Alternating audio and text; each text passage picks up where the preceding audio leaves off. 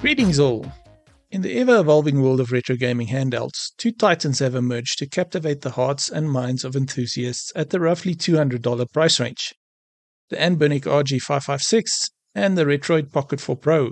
In today's video, I'm going to give a quick comparison of the two based on what some of the top reviewers out there are saying. But before we get to that, please consider throwing me a like and hitting that subscribe button, as it really helps the channel out and allows me to make more awesome videos like these. With that said, let's dive in and explore the strengths and weaknesses of these formidable competitors. First up, let's look at the specs of each model. The Anbernic RG556 is suitably spec'd out with a Unisoc T820 processor and equipped with 8GB of RAM.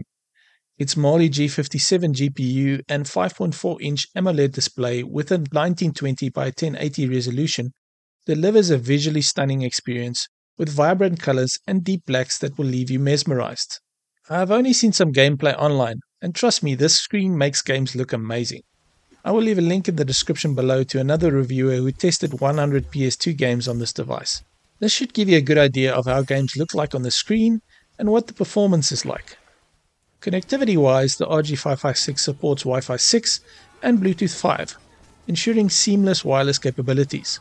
Rounding out its impressive specs is a large 5500 mAh battery, promising up to 8 hours of gameplay. In the opposing corner, the Retroid Pocket 4 Pro packs a punch with its Dimensity 1100 CPU and Mali G77 GPU. The RP4 Pro and its 4.7-inch touchscreen display may not boast the same AMOLED glory as the RG556, but its 720p resolution still provides a responsive visual experience. The Retroid Pocket 4 Pro comes equipped with 8GB of RAM and up the ante with faster UFS 3.1 storage, potentially delivering quicker load times compared to the RG556's UFS 2.2 storage. Connectivity-wise, the RP4 Pro offers Wi-Fi 6 and Bluetooth 5.2, along with a 5000 mAh battery for extended gaming sessions. When it comes to performance, both the Anbernic RG556 and the Retroid Pocket 4 Pro excel in their own ways. The RG556's AMOLED display and user-friendly interface makes it a joy to use, providing a visually stunning and intuitive experience. Its hardware is more than capable of handling a wide range of retro gaming systems, from NES and Sega Master System to PlayStation 1 and even Dreamcast. Reviewers have reported smooth gameplay and impressive emulation capabilities across the board.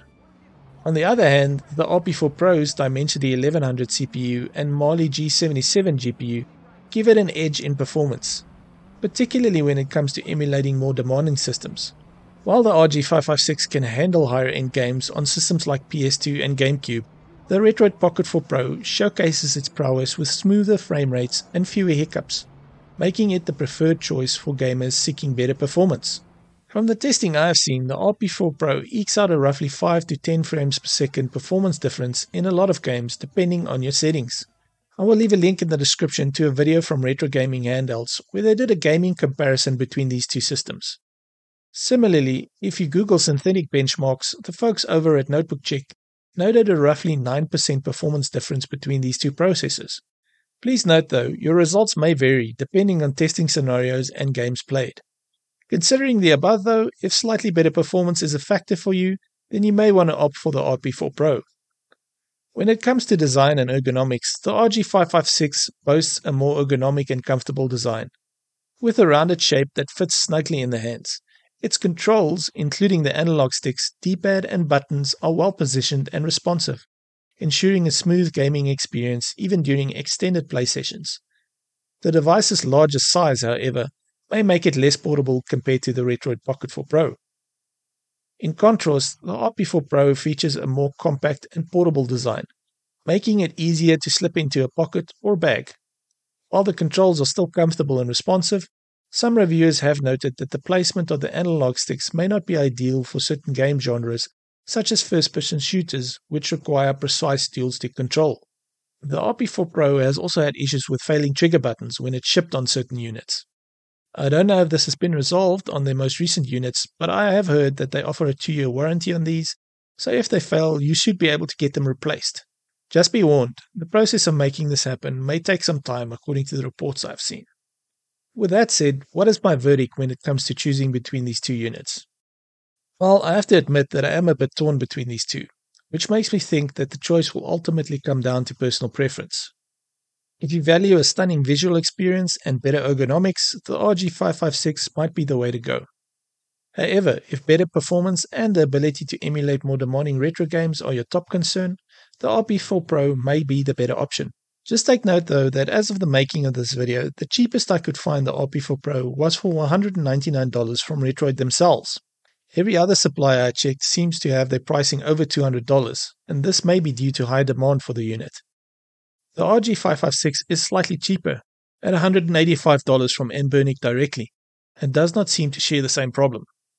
Regardless of which device you choose, both the RG556 and the RP4 Pro are impressive retro gaming powerhouses that will surely delight any enthusiasts.